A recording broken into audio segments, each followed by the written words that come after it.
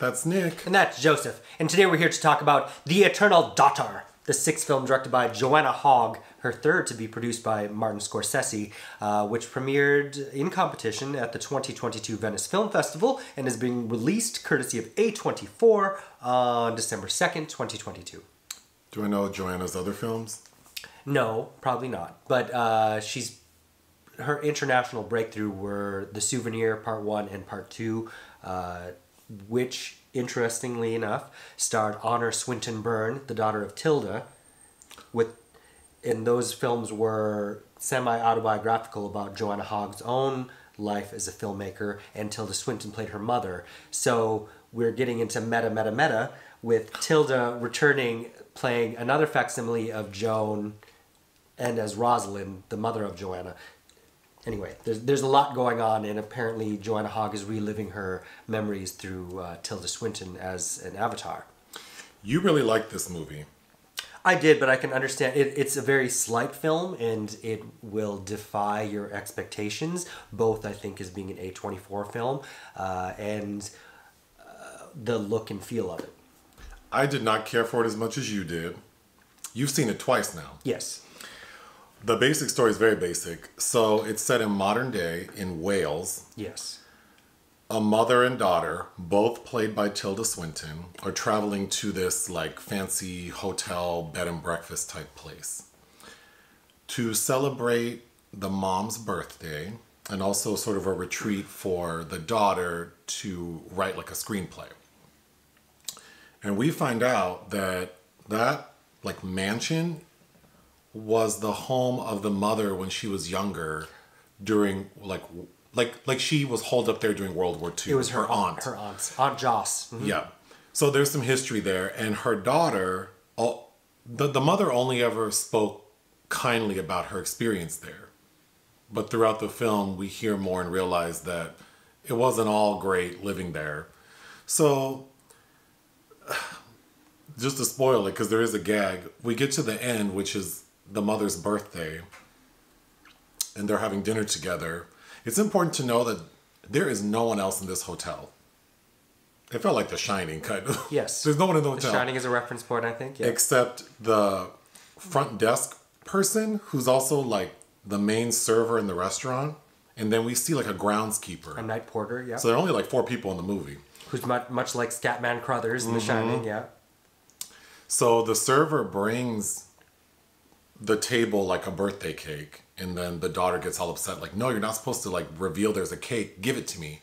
So she runs and grabs the cake and brings it over, and we see the server looking at her like, this bitch is crazy. And then we pan over to the table and realize there's no one at that table with her. This entire movie, the daughter's been talking to herself. Rosalind was never there. The end.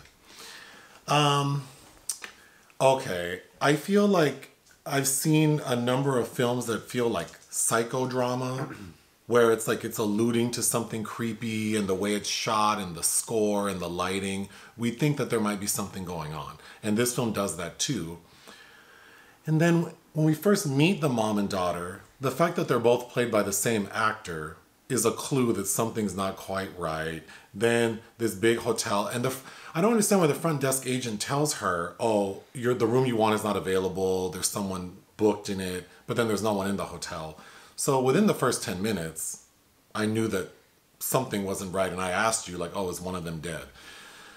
But then, like, nothing happens, like nothing, it doesn't amount to anything. So really, the feeling I got about this movie, and the title I think is very appropriate, yeah, is that this daughter, during the final scene, she explains to her mother, because the mother's being a little persnickety about dinner, that all I've ever wanted is for you to be happy, and you never seem happy.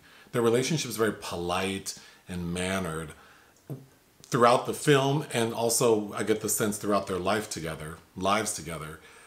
And then the daughter says, like, I've spent so much time worrying about you, I didn't worry about myself. I don't have children, my marriage is messed up because of you. So I feel like at that moment, I think I should have felt more like emotional, but instead I was a little frustrated because I spent the 90 minutes or however long it is thinking that there's something more that's going on. Sure, but it really is just about an exercise in a daughter acting out her guilt and remorse and regret as concerns her mother, who even in death is haunting her to a degree where she thinks she explains it as she feels like she's trespassing and even thinking she has the right to make a movie about her. And another meta thing is it's about this screenwriter, a la Joanna Hogg, suffering writer's block in the exercise of this kind of expiation. So it's like addressing the writer's block even allowed her to move beyond. But there's a whole lot of other interesting elements that are very subtly laid about, like as in the reading material, that focuses on this Rudyard Kipling story she's reading, Dave in 1904, which is all about supernatural exercise and Kipling dealing with his own dead daughter.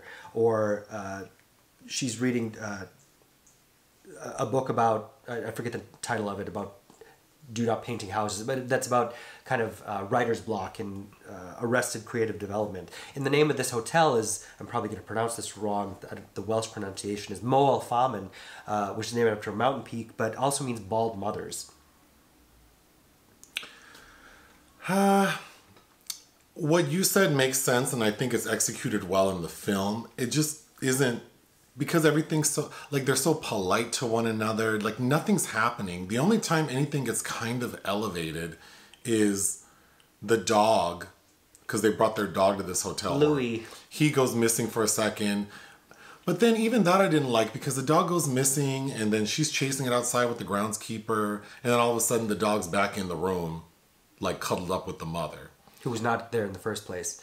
I didn't care for that. I also didn't care for the fact that I didn't like the way the film was shot. Which is funny because I think it's speaking to a lot of giallo films like Mario Bava. It's shot by Ed Rutherford, who previously lensed Archipelago for Joanna Hogg. I kind of like that menace. But again, yes, if you're expecting... Because at first you're like, what are they, vampires? And it does have that Daughters of Darkness vibe where these assumedly mother and daughter show up at this hotel and seemingly are maybe death incarnate. But I wish that... What could have been better for me is the same thing, except that the mother, like the one who's dead in the other's mind, did most of the talking. So that, because the other thing is too, movies like this where there's like a gag or someone's dead, then what's the fun part about it is to rewatch it and try to get clues. Sure. And I feel like with this film, it's not there because she's interacting with her mother so vigorously. And obviously, there's even a point, like the mother's carrying around a bag, like a plastic bag and her purse. And the server / front desk agent comments on the bag. So that means that the daughter has been carrying around her own purse, her own books, plus the mother's bag and books. But also metaphorically, this baggage. Yes, but it's very like, thinking about it and thinking about how, because the front desk agent is very like, rude, but rude, not like she's not being mean. She's just like annoyed by this customer. And upon a rewatch, you would think, oh, because this lady's crazy. She walked in pushing like a thing.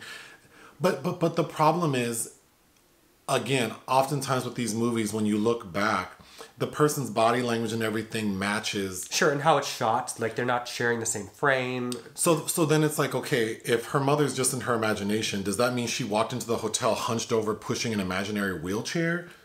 Well, and also Bill, the night porter, has a scene where he's speaking with the mother, but I don't like, yeah. Well, and it's misleading, but he also, it's about, I wrote down, there's that moment in the Amityville Horror where James Brolin castigates Margot Kidder and he says, houses don't have memories, but it turns out they do. They do contain memories for you if you were in it, if you had those memories existing there. And so it's like Bill, the night porter, is able to kind of tap into that because he hasn't retired because his own wife, who worked with him for 30 years, died there. So he stays working to stay tethered to her memory.